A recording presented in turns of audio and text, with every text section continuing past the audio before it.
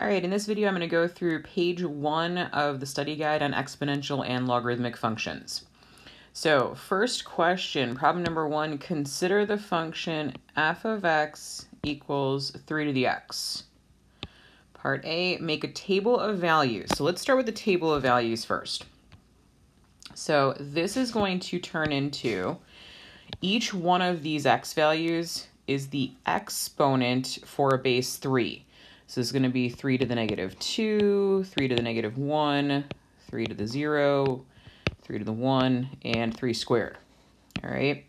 Now, I'm actually going to start at the bottom and work my way up to the top because I think it actually it's more straightforward to less straightforward if I do it that way. So 3 squared is 9. 3 to the first is 3. Now, those are the two that we're kind of used to. Now, we've talked a few times about this already, but any number raised to the 0 power is actually a 1. All right, so just be aware of that. Now, what happens with these negative powers? There's some strange stuff going on here, but let's take a look at this 3 to the negative 1. This is really 1 over 3 to the first. This negative power actually becomes the reciprocal of what you've got. So we've got 1 over 3 to the first, which would just be better known as 1/3. There's a 1 up there in the numerator. Same thing with 3 to the negative 2. The rewrite on this one would be 1 over 3 squared, which would just translate into 1/9. All right, so just be aware of that. If you put it in a calculator, your calculator will give you some decimal answers. That'll work as well, but just understand that what these negative powers are actually doing is creating a fractional answer or a reciprocal answer, and it's not actually creating a negative answer. Now, I'm going to, so that's the tables filled out, I'm going to graph f of x. So each one of these, I'm going to take the value in the x value and this little value that I wrote in purple, and those are going to become my ordered pairs. So negative 2, 1/9 is really, really small, and it's really close to the x-axis. Negative 1, 1/3, all right, 0, 1, 1, 3, and now we start exploding with growth rate 2, 9. I think I counted that out right. I did. And so now I'm going to graph this. What I want to be careful about is this is pretty obvious to see what's going on to the right here, right? This is clearly going up to infinity. To the left side here, I want to be careful because you might think it's going to slip down, but these values, while they get smaller and smaller and smaller, get closer to the x-axis, but it doesn't actually touch or go through the x-axis. That's your asymptote for this problem. So I'm actually not even going to draw the whole way over because it basically keeps getting closer and closer to the x-axis. So that's f of x. It does not say to label it, but it can't hurt to, so let's go ahead and call that f of x. All right, now that's part A. Let's take a look at part B. Make a table of values and graph for f inverse of x. Now, there's nothing written in the table of values, and it's done on purpose that way. Because I don't want to give you x values. I actually want you to take these values from the original problem. So here's your x, here's y, x, y, and I want you to reverse them or switch them. So all of these x values, right, negative 2, negative 1, 0, 1, 2, those are going to become your y values, your f inverse values. And then all of these function values, the 1/9, 1/3, these function values are going to become your x values. So 1/9, 1/3, 1, 3, and 9. Now that I have the points, I can go ahead and graph them. Okay, so make sure you understand that the inverse function, you're just going to flip the x's and y's, right? That's kind of important. Now, it's kind of hard to figure out where 1/9 is, but you're going to basically just barely be past 0 here on the x-axis. And we're going to drop down to negative 2 here. We're going to do 1/3, negative 1, 1, 0, yeah, 1, 0, 3, 1, and then 9, 2. All right. Now, in the same way, that this purple graph over here for the exponential growth is getting closer and closer and closer to the x-axis as we go to the left, right, as we approach negative infinity. This graph, this is called the logarithmic graph, it's going to get closer and closer to the y-axis, but not actually touch it or cross it as you move again towards 0 here. So we're going to come from here, go through the little points that we drew. Not a bad graph if I do say so. All right. Again, you don't have to label it for this particular problem, but it's always a good habit to get into the to just label your graphs. All right, so we've got A, we've got B graphed. Let's do part C, which is the table of characteristics. So we want to look at these key features. Now, if it helps you keep referencing the picture, I might go back and forth a little bit. All right. So f of x, we want to talk about the domain. Domain are your possible x values. How far to the left to how far to the right. And that particular graph is going to go from negative infinity to infinity. Right? All possible x values are fine.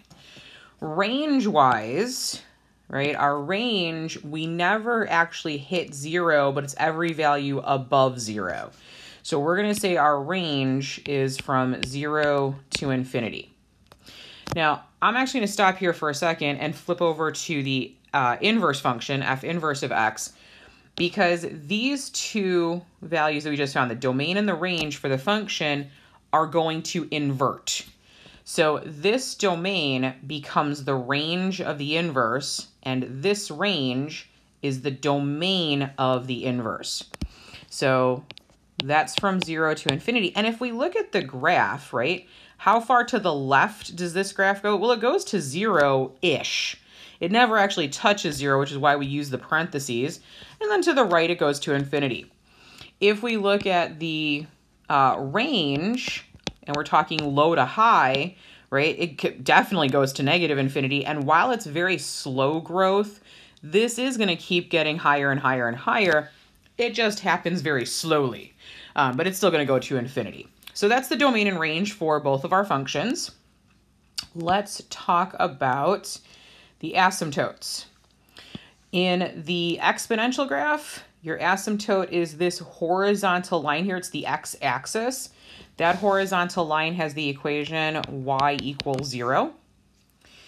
But remember, everything about the function and the inverse, we are going to switch the x's and y's. So instead of y equals 0, the inverse would have the asymptote x equals 0. And x equals 0 is this vertical line right here, better known as the y-axis. Okay, and again, we're going to approach it, but never actually touch it.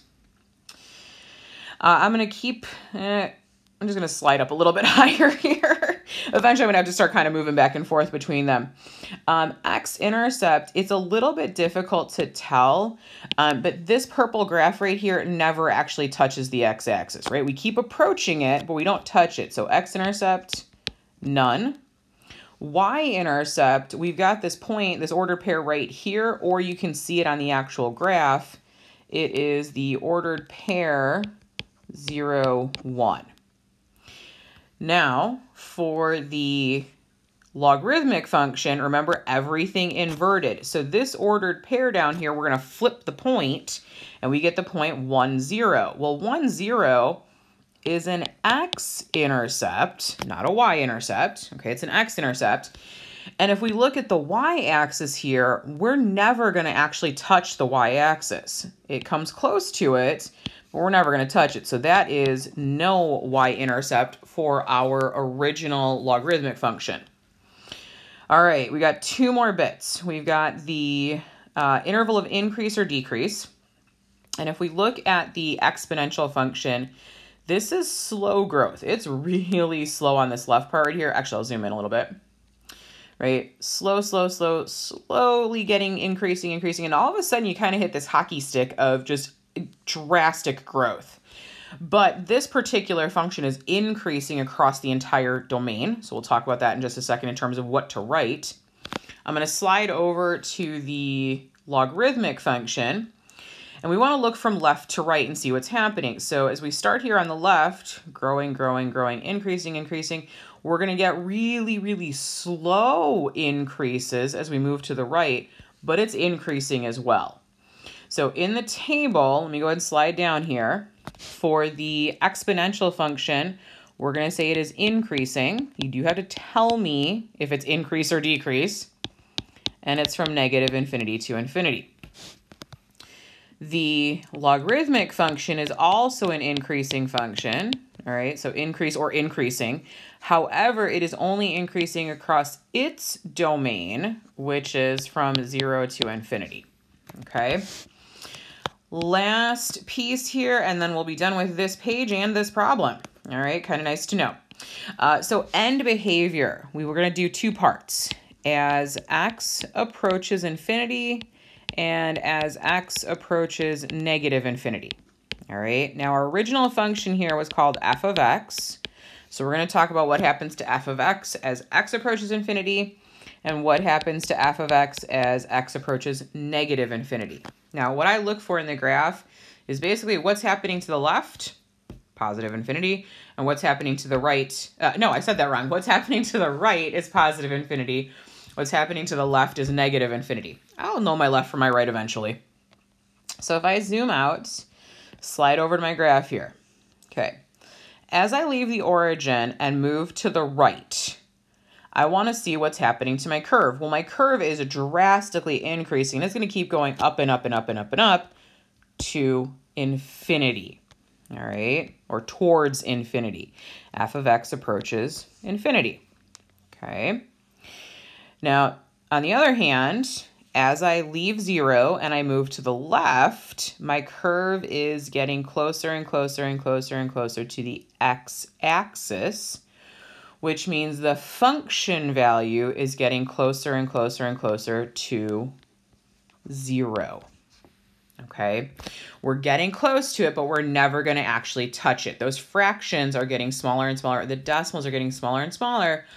We're approaching 0, but you never actually get there. Kind of a weird situation, I know. All right, now that we know the end behavior for the exponential graph, we can actually use this for the logarithmic graph.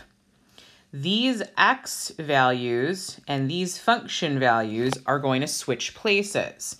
And there's one thing we got to be careful about with it, and I'll talk about that in just a second. So as x approaches, now I'm going to pull this infinity. I know this is going to be difficult because it's infinity and infinity here, but as x approaches infinity, the inverse function also approaches infinity. Okay, I just flipped these two, but it doesn't really matter because they're the same thing for exponential growth. Decay is a little different, okay? Now, these two I'm also going to flip, but I got to be careful when I do this. So as x approaches 0, however, this is where I'm going to pause, and I'm going to go up to the graph. X is approaching 0, but this curve only exists on the right side of 0. Right? There's nothing over here on the left side, so this is only on the right side. Because this curve is only on the right side, we actually have to designate x is approaching 0 from the positive side. I know that's a little bit weird, but that's because of the way the graph looks, all right? So as x approaches 0 from the positive side, the inverse function is approaching this negative infinity, all right? So when you have an exponential function and you have a logarithmic function, all of the x's and y's have traded places. That's because they're inverses of each other. And the inverse functions, when you figure out one table of values, right, you can get the other table by just flipping the x and y values. All right, I'm going to go ahead and close the video here for this one. We will have a separate video for the other couple of pages. Let me know if you have any questions or concerns.